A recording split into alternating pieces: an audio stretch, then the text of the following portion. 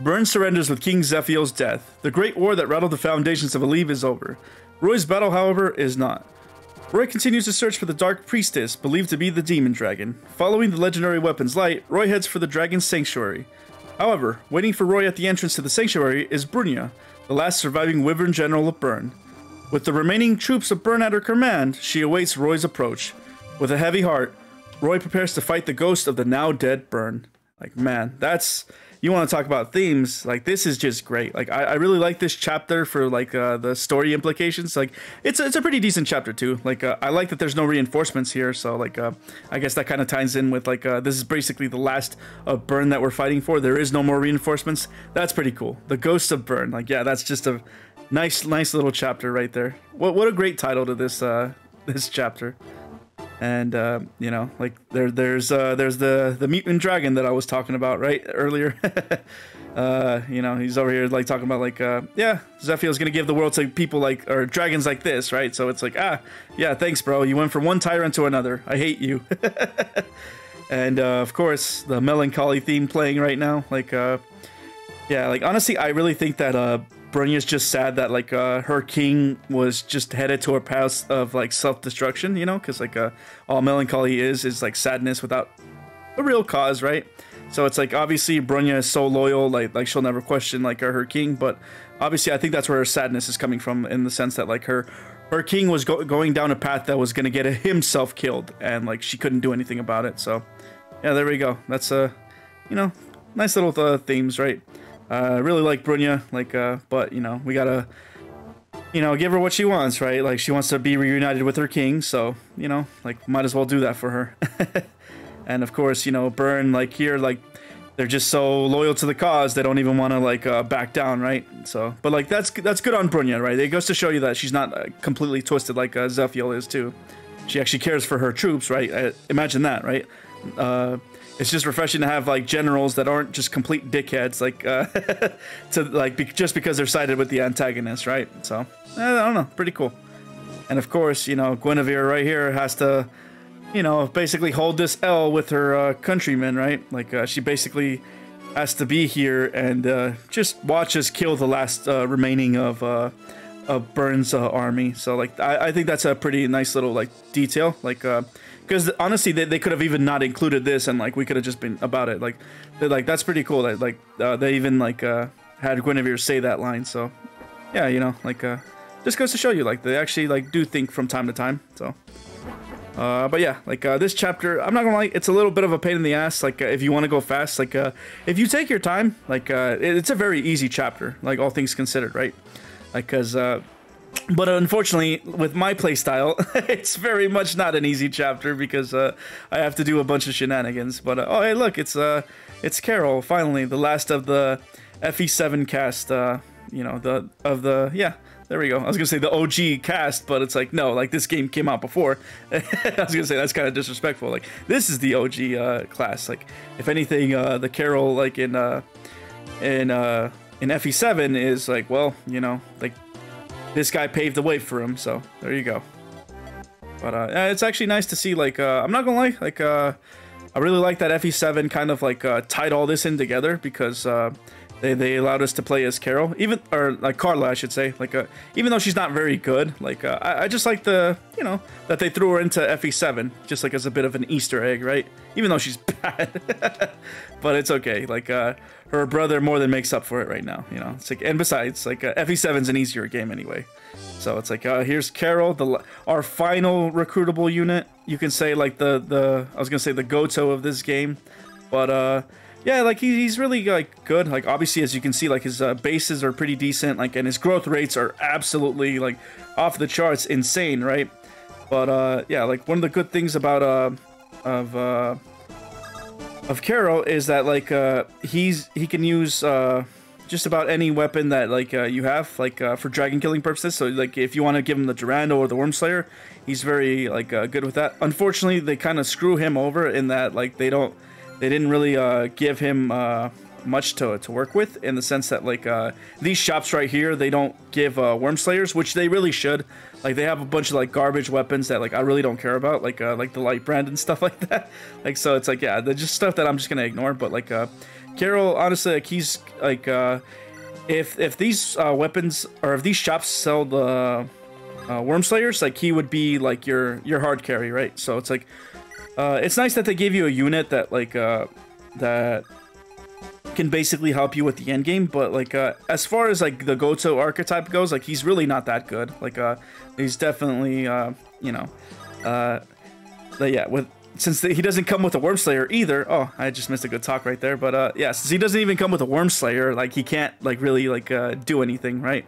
So unless you already have like the means to, so basically like with Carol, if you already have the means to kill the dragons, like then he's just a little bit like I guess he's nice just in case, like, I guess you want a little bit more muscle. Like, unfortunately, he's not that great. But Sword Masters with crit, right? The good thing is, like, since he's a Sword Master, and then the next chapter, like, there's a bunch of dragons, right, that are one range, he gets a lot of value. So, like, overall, he's a very decent unit. Unfortunately, since he doesn't come with Worm Slayers, and, like, there's no sellable Worm Slayers in this chapter, like, his utility might even be limited. So, but, yeah, overall, just a... You know, obviously his insane growth rates are amazing, right? I really want to talk about that, but you only get one level with him, so like if not, like oh my god, he'd be like one of the best units in the game. Well, no, that's an exaggeration, but like he'd be definitely a lot more fun to use. Like I do like leveling up Carol to like see him get some insane stats. So there you go.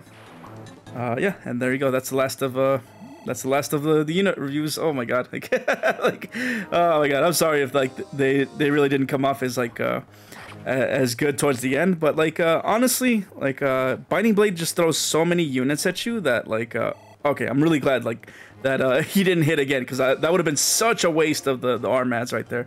That would have been pissed me off if he would have like actually doubled right there. So I'm glad he didn't.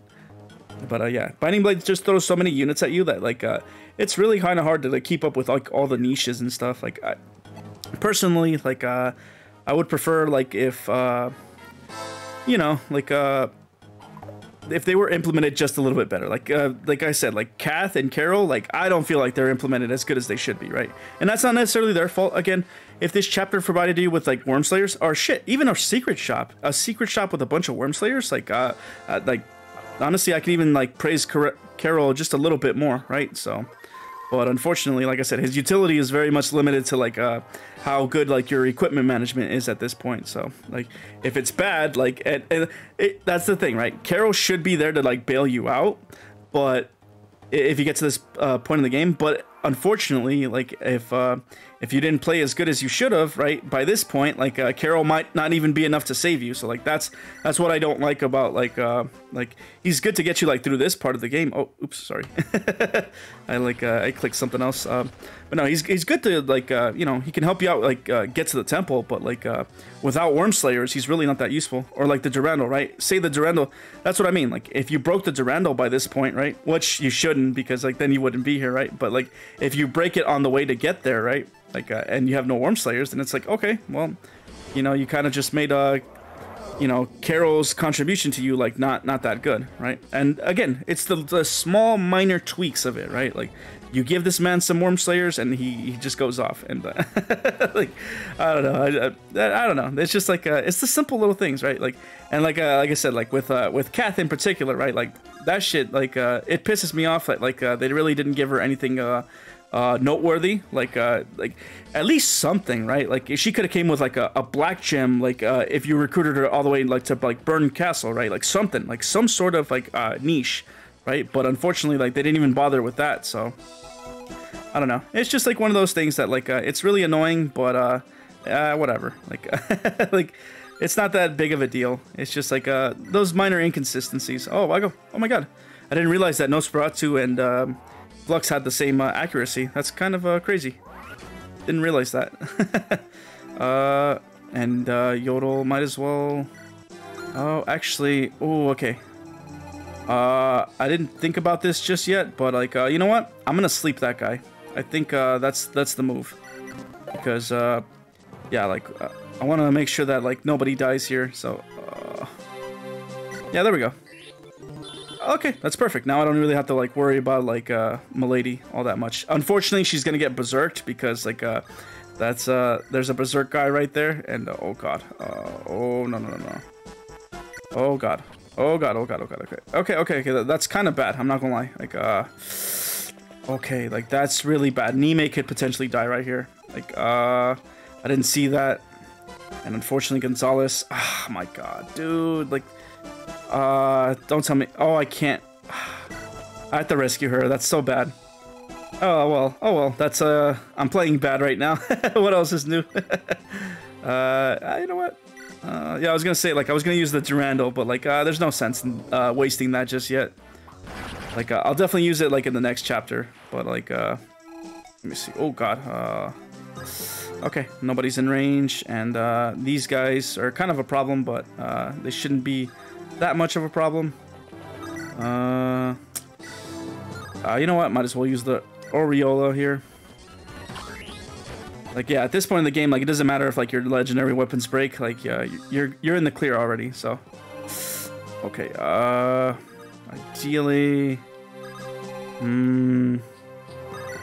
okay. You know what? Yeah, I can use the multi-hit. Like, I can afford to use this weapon. So, yeah, I still got quite a bit of you know.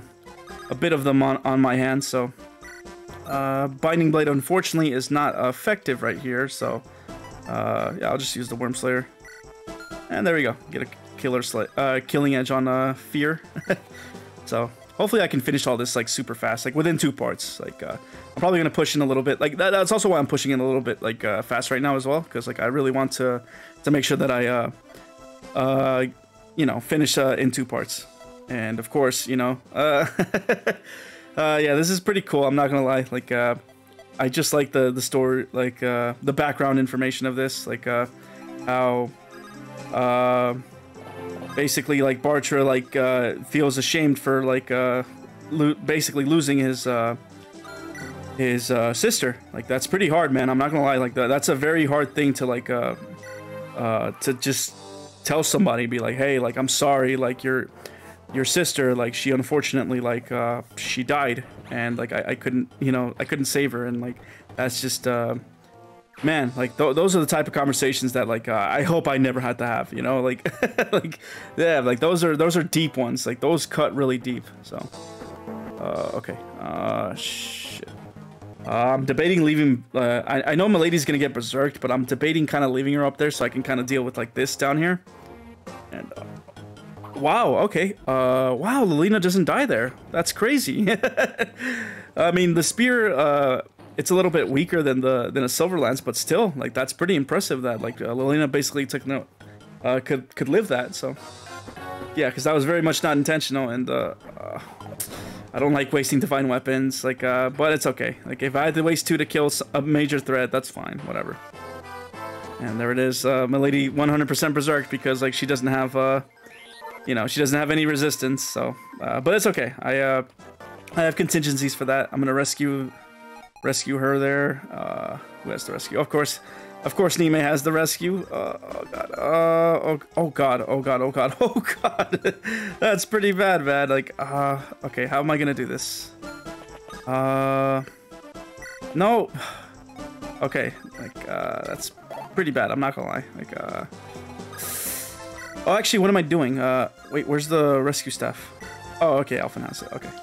Yeah. Actually, no, this works out. Like, cause like, if I restore Milady, then I have her by default anyway. So. Okay, I was gonna say like, don't tell me she's just out of range. That would suck. And then, oh god, please tell me you have a restore staff. God, I did not think this. Like, I did not think this far ahead. So, apologies for that. Oh god, you don't even double here. That's kind of cringe, I'm not gonna lie. Like, I can't really leave him alive either. Okay, you know what? It's fine. I'll go for this guy, because, like, yeah, like, I don't think Nime is gonna die to this guy. Unfortunately. Oh, wait. Just, whatever. It is what it is.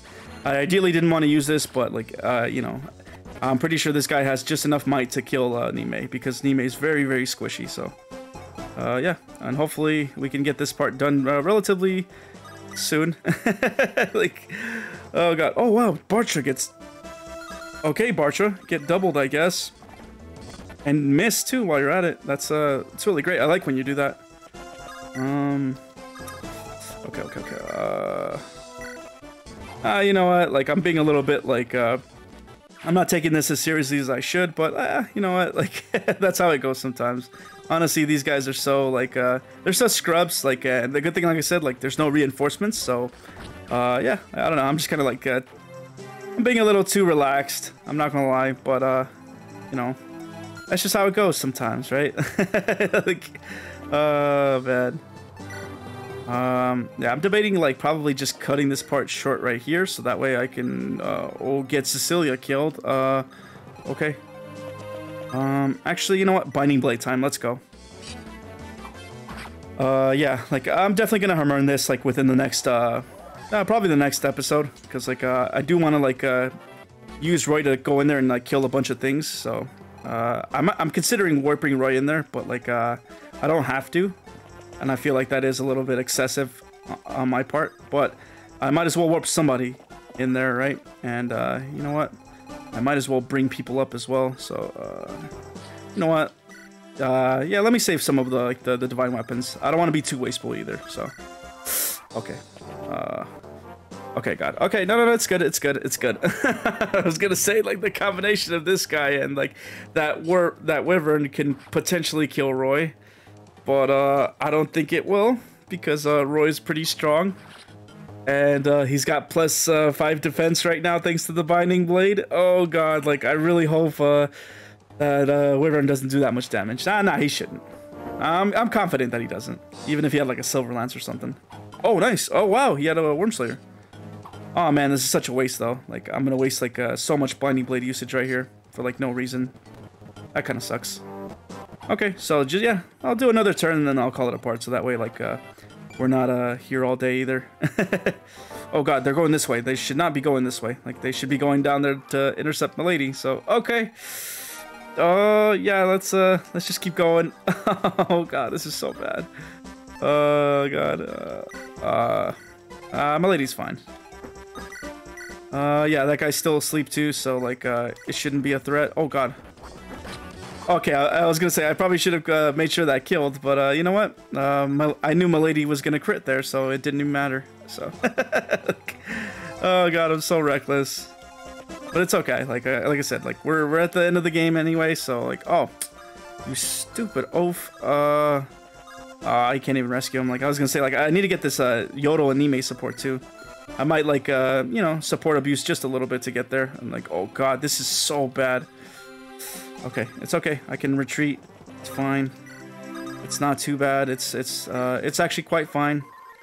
Yeah. Like, okay. Like, this is. It's not terrible. Like, oh, actually, it's really not, because oh man, I was gonna say, like, I could have got what's his face to level 20 and then, like, showed off his amazing growth. So, like, oh, that'd be cool. Like, I definitely want to show that off at least one time for Carol. So. I don't need to barrier up anybody yet. Okay. You know what? This is fine. I'll let them come in. Oh God. Definitely not like that, though. Okay. Like, yeah. Oh, okay. Yeah, this is good. This is decent. That way we can, finish up strong in the next, part. Oh. Yeah, whatever. I was gonna say, I don't even know why I didn't skip that. Like, yeah, look at these 0% hits. Like, never. They're never gonna hit me. Oh God, no. I didn't know I still had the Aureola equipped. It's kind of bad. I feel like that's, like, my lowest divine weapon usage. Oh God. Oh God, I don't. Saul, I don't deserve you, man. I really don't. I'm glad you didn't double right there either. Oh God, that's so bad. Like, Saul could have died right there. And, like, I'm over here just trying to fast forward to, like, keep these episodes underneath 20 minutes, so, like, hey, that's my fault too. But there we go. Thank you very much for watching. We'll finish this episode in the next part, or this chapter in the next part. Give me a like if you enjoy what I do, and I'll catch you in the next fight. Take care.